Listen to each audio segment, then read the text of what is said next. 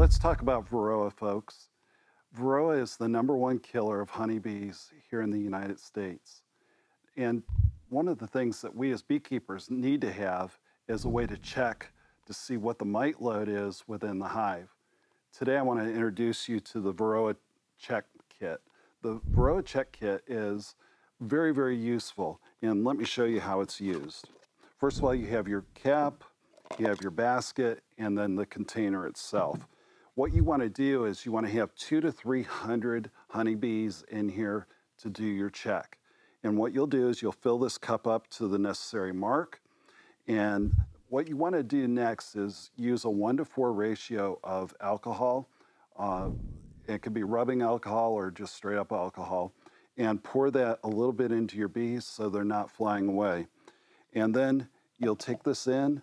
You'll pour the rest of the fluid in till it comes up 3/4 of the way. Then you want to take your top and seal it completely, and you want to shake this for 1 full minute. And when that minute is done, what you want to do is take your top off, take your basket out, and then you want to strain this and see how many mites there are. If there's 9 mites or more, then you've got to treat your bees. You got to treat the complete colony.